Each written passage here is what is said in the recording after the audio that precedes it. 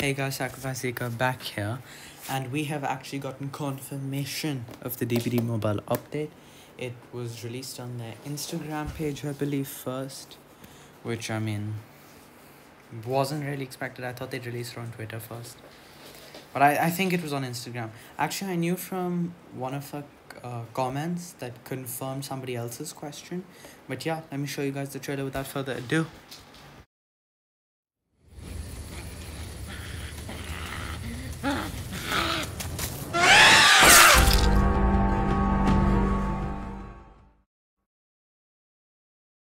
Yeah guys, so now you got a little trailer of the Binding of Kin chapter, and it's confirmed for 26th of this month.